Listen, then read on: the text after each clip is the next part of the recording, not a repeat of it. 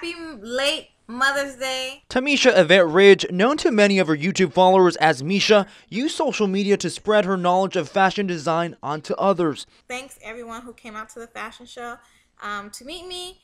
Thousands of people were drawn to her videos on putting together clothing pieces on a budget. She had more than 140,000 subscribers to her YouTube channel. Her charismatic personality and simple tips on sewing inspired many. But her life abruptly came to an end Wednesday morning when she was shot in her South Sacramento home. Homicide investigators say Tamisha's ex-boyfriend, Demishlo Green, snuck into her bedroom and opened fire while she slept. Several relatives and her 3 children were inside the home. And I hate she had to go that way. We spoke with fellow fashion designer Lauren Taylor. She was one of Tamisha's followers all the way from Mississippi.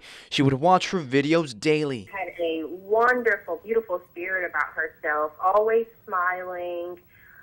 You got the impression she was a really nice girl that really just loved to sew and wanted to share that with the world. Tamisha also had an online fabric store where fans could go and purchase some of her designs.